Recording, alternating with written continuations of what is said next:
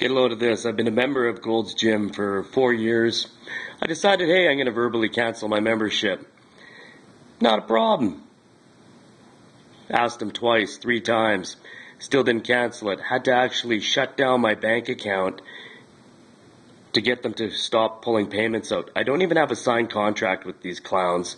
And I've paid monthly, actually bi-weekly with them for 4 years.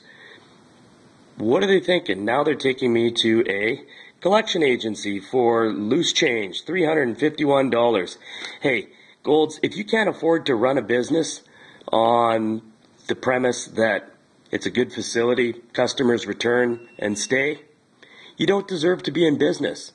Taking people to collection agencies for cancellation fee plus credit bureau fee is a complete joke, okay? Absolute joke. You're clowns. You're shooting yourself in the foot. Yeah.